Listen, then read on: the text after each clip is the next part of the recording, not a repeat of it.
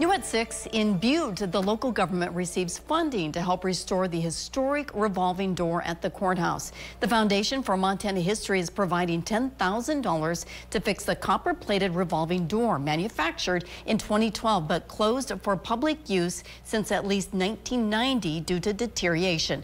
The total cost of the project is expected to be around $50,000. A consultant will visit Butte later this month to get a full picture of what needs to be done. The door is expected to be repaired later this year and could be back in service by the end of the summer. You know, it needs a good cleaning. It needs to be, there's lots of dents in it. It needs to be taken apart and put back together, essentially. The copper needs to be polished. And yeah, we think it's gonna be shiny like a new penny.